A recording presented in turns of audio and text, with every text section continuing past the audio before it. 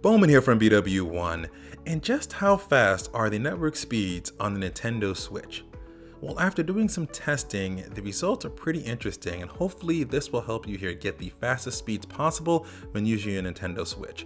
In this testing, I've done on 2.4 gigahertz, 5 gigahertz, and wired connection as well too. So let's first start off here with 2.4 gigahertz, the most common connection that most of us will connect with.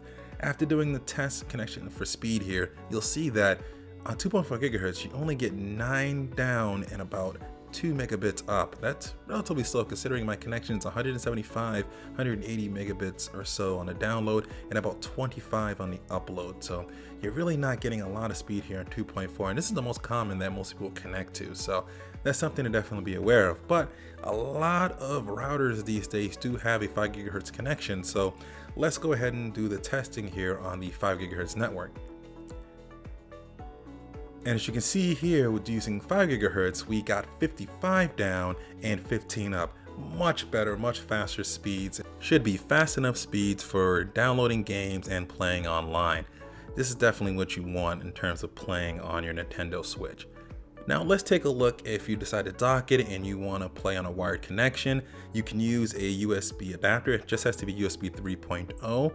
And what's interesting here is I tested 3 of these here, but it seems like the ones that don't have extra USB ports on them are the ones that work with the Nintendo Switch. The one I have here is a few years old, it's from UTech Smart. I'll leave a link in the description of this one, the latest version of it, and other ones that I believe that will work with the Nintendo Switch. I'll need to do a little bit more further testing, but I'll give my best guess on which ones will work for you and leave those links in the description for you to grab one if you're looking for it.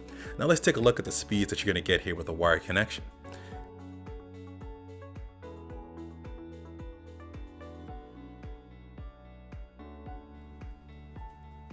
Now, of course, with wired, you're going to get faster, and this is really close to what my internet speeds are with. You get about 105 down and about 15 up. So that's what I would expect with wired, and that should be the fastest in most cases. Definitely when you're docking, when you're playing online, you probably want to use a wired connection to be able to get the best speeds possible.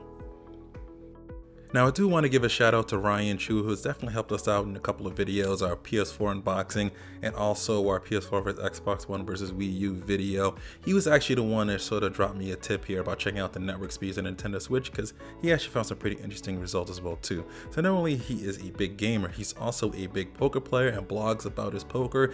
It's at his website called Dedicated to the Grind. You can check out all his articles there. If you're into poker at all, he has some pretty cool stuff, and I'm learning some things as well, kind of reading his stories about his poker journey here. So definitely check him out at dedicatedtothegrind.com. But this is your network speed test for the Nintendo Switch. As you can see here, pretty interesting results. Hopefully some software updates may be able to increase the speed on the 2.4 gigahertz line specifically, but as you can see here, you can see what you need to do to get the most optimal speeds available.